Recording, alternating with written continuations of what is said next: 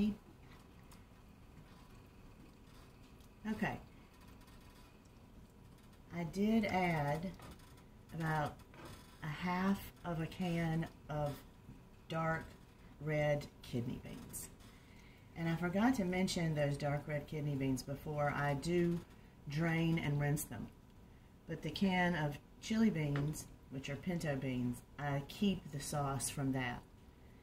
And that and the soy chorizo is where all of the chili powder comes from. Plus,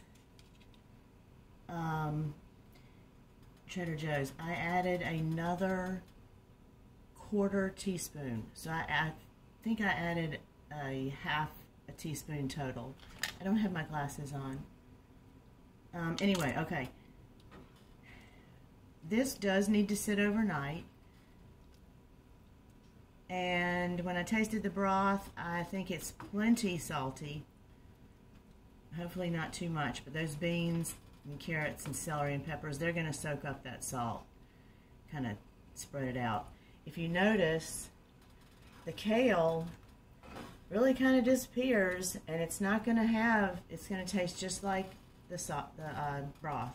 It's not a lot of broth, it's more of a stew, and it's excellent on brown rice or baked potatoes, or just by itself with cornbread. And let's see, everything in here is organic and GMO free.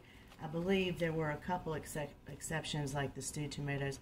This is, if you can see it, the Trader Joe's soy chorizo. I used half a pack in this. I'll do a cost estimate per serving, which it would be 8 ounces.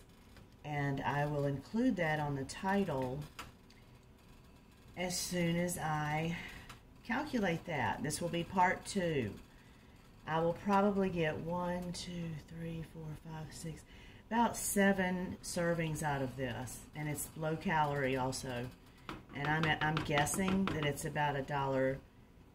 I'm going to guess $1.25 per serving. Let's see how close I get. Thanks.